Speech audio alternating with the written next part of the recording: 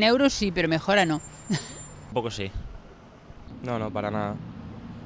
Alguna vez, pero muy pocas en televisión.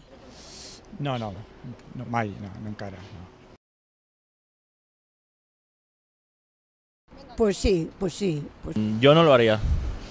No lo haría porque creo que esos estudios están basados en el resultado de los experimentos y no en un conocimiento de lo que está pasando realmente en el cerebro. Entonces yo creo que no habría garantías a largo plazo.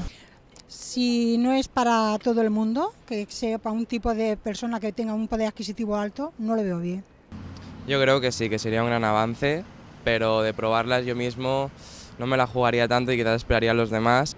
No estic disposta. Bueno, això igual m'ho plantejaria, però en principi no. Por supuesto, claro, es una mejora para la persona, sí, claro. No. Tothom és llest. Tothom és llest.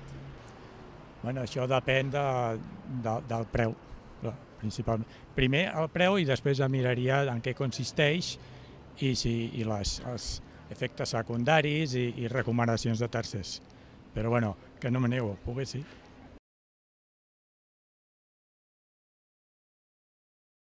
Alzheimer, Parkinson, deterioro cognitivo, etcétera, és perfecto.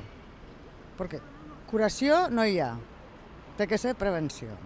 Sí, por supuesto, sí, completamente de acuerdo, sí. Sí, si es para prevenir o retrasar una enfermedad, estoy de acuerdo.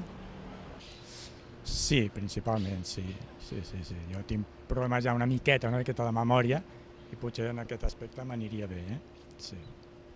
Sí, no hi ha un refrany que diu más vale prevenir que curar? Pues sí, ha de funcionar, sí. Dependería del miedo.